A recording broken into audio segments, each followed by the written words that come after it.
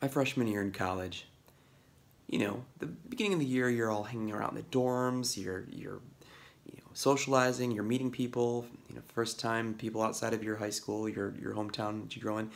You meet a lot of people, and you're doing a lot of, doing a lot of talking and getting to know each other. And one night, in particular, there was this dude on my floor. I don't even remember his name anymore, but he was a total bro, and he can't mind you. This was the fall of 1996, so Dave Matthews was a pretty big deal, and I was a Dave Matthews Band fan. I had seen him 3 or 4 times, I think, between all of the 90s, I guess. But this dude, I think this is when Crash, the album, came out, and everyone's playing the CDs in their dorms, and we're sitting around in our dorm room, and there's like 5 girls and maybe 5 guys or something, and we're all just talking. This dude's talking about, like, dude, I freaking love Dave Matthews. Dude, he's the best, man. He's awesome. He's just going on and on about how much he loves Dave Matthews, and this is a guy who's kind of a meathead, and so one of the girls that was with us says, "Oh, you know what? We went to a Dave Matthews Band concert, and my friend, who's a guy, we got backstage, and he starts making out with Dave Matthews."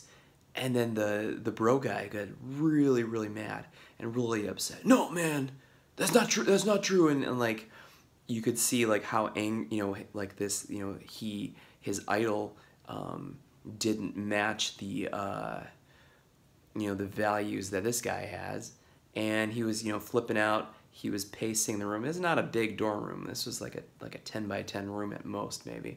And just pacing around. It's like, no, and he's got his fitted hat on backwards, and he's like bending the brim, and just like, "No, this is not true." And then the girl was like, "Yeah, I mean, it's true. I saw it, and I witnessed this this moment." And he's like, well, so what, man? If I had a chance to make out with Dave Matthews, I probably would too." And then you could see like it wash over him, like what he just said, and like. This is probably not a very open-minded dude from a kind of a small town. Not that all small town people are closed-minded, but based on other conversations that this guy has contributed to, it seems like he's not the most